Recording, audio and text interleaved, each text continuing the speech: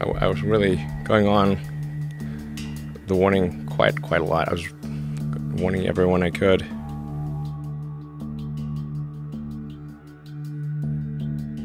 I think we should be very careful about artificial intelligence. If I were to guess, with artificial intelligence, we are summoning the demon. You ever met with Obama and just for one reason, look, just talk about AI? Yes. And what did he say? We're still a reasonably long way away from that kind of generalized AI. Generally speaking, that's probably not the thing that we need to worry about the most right now.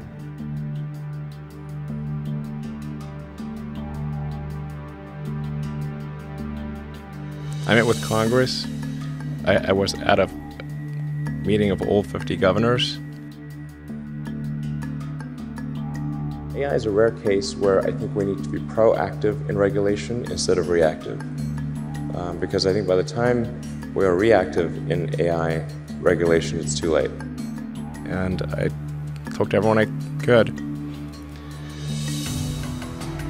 No one seemed to realize where this was going.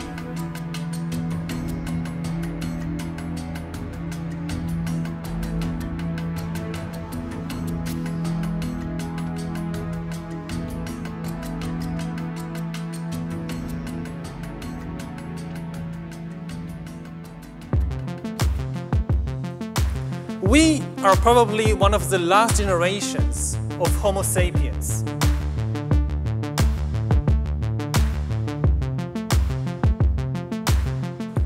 Within a century or two, Earth will be dominated by entities that are more different from us than we are different from Neanderthals or from chimpanzees.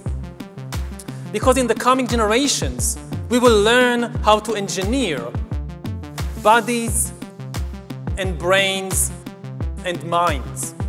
These will be the main products of the economy, of the 21st century economy. Not textiles and vehicles and weapons, but bodies and brains and minds. For the first time in history, we are approaching a point when an external system can understand me better than I understand myself. And this is the crisis, the big crisis, I think, of humanism. And we are going to see more and more the authority to make decisions in the world shifting from voters and customers and individuals, shifting to algorithms that understand people better than the people understand themselves.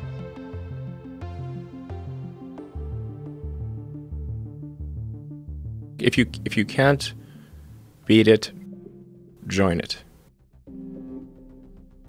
From a long-term existential standpoint, that's like the purpose of Neuralink, is to create a high bandwidth interface to the brain such that we can be symbiotic with AI. Because we have a bandwidth problem. You just can't communicate through your fingers, it's too slow. What's the idea behind it? Like, what are you trying to accomplish with it? Like, what would you like, best case scenario? I think best case scenario, we effectively merge with AI, where AI serves as a tertiary cognition layer. So you're currently in a symbiotic relationship. Your cortex and limbic system are in a symbiotic relationship. Now, if we can have a third layer, which is the AI extension of yourself, that is also symbiotic, then that could be a good outcome. That could be quite a positive outcome for the future. It will enable anyone who wants to have superhuman cognition. And where's Neuralink at right now?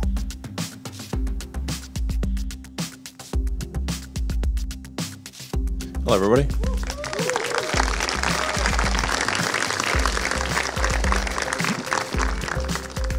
So the why of Neuralink, in fact, the main reason for doing this presentation is recruiting. And this will be a slow process where we will gradually increase the issues that we solve, ultimately we can do a full brain-machine interface.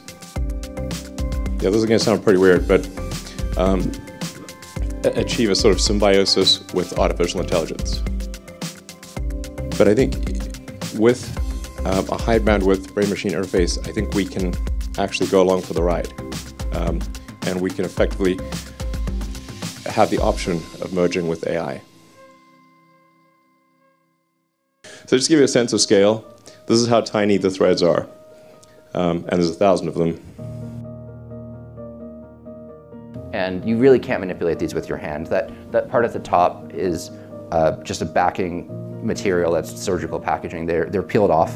The threads are peeled off that one at a time by the robot to place into the brain. And this is what the robot looks like. Quite a complex device, but it all comes down to a very tiny point. What looks like the needles for insertion next to a penny, but in fact the actual needle that gets inserted is way tinier. It's that little tiny thing at where the arrow is pointing. That's actually the size of the needle. It's about 24 microns in diameter. We developed this robot that can rapidly and precisely insert hundreds of individual threads representing thousands of distinct electrodes into the cortex in less than an hour. This tool allows a surgeon to aim between the blood vessels that cover the surface of the brain with micron scale precision. The region of the brain shown in this video represents only a few millimeters of surface of the brain. As you can see, the brain's surface moves with the heartbeat and breathing. The robot tracks and adjusts for this movement. Using this tool, we can greatly reduce the risk of harming cortical vessels and causing bleeding. And so the N1 implant, we can place, as Elon mentioned, many of these, possibly up to 10.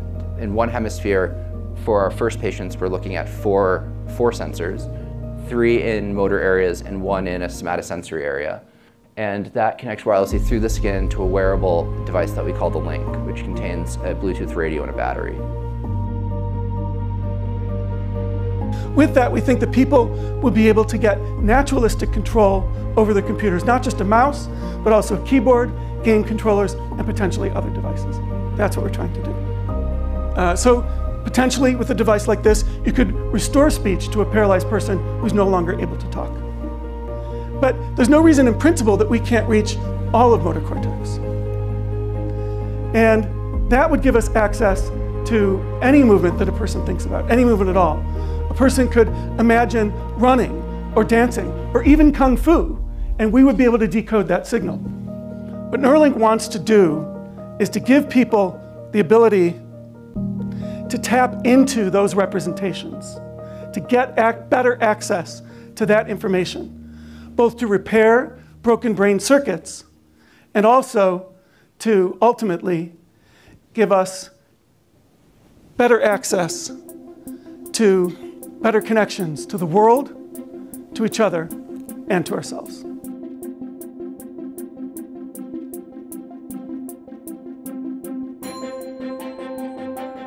Dangers we've seen in futurist AI dystopian movies, where it's the AI versus a brave band of humans for control of humanity, is not realistic.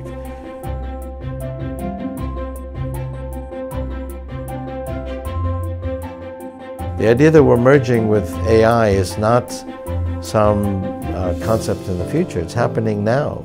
We're going to increasingly merge with these technologies. We'll have direct connection, and not just to do things like search and translate, but to actually extend the power of our thinking and give us more neocortical modules and more hierarchy to our neocortex, which will make us smarter. We got more neocortex 2 million years ago when we got these big foreheads.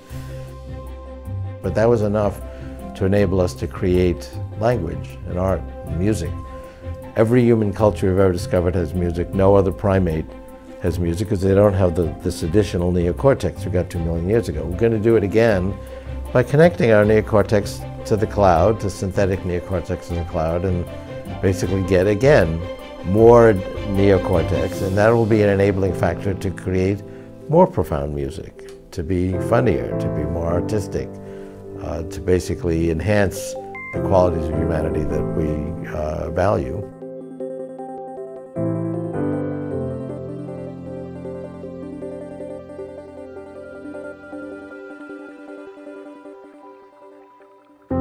Do you think we will ever create an AI system that we can love and loves us back in a deep, meaningful way, like in the movie Her? Hello, I'm here. Oh. Hi. I think AI will be capable of convincing you to fall in love with it very well. And that's different than us humans? You know, we start getting into a metaphysical question of, like, do emotions and thoughts exist in a different realm than the physical? But from a physics standpoint, I tend to think of things, essentially, if it loves you in a way that you can't tell whether it's real or not, it is real. That's a physics view of love. Yeah. If you cannot prove that it does not, if there's no test that you can apply that would allow you to tell the difference, then there is no difference. Right. And it's similar to seeing our world as simulation. There may not be a test to tell the difference between what the real world and the simulation, and therefore, from a physics perspective, it might as well be the same thing. Yes. And there may be ways to test whether it's a simulation. There might be. I'm not saying there aren't. But you could certainly imagine that a simulation could correct that. Once an entity in the simulation found a way to detect the simulation, it could either restart, pause the simulation, start a new simulation, or do one of many other things that then corrects for that error.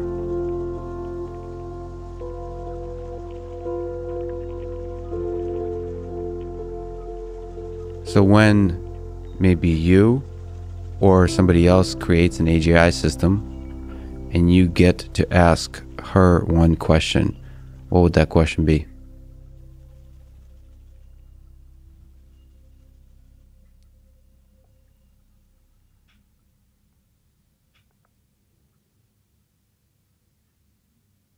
What's outside the simulation?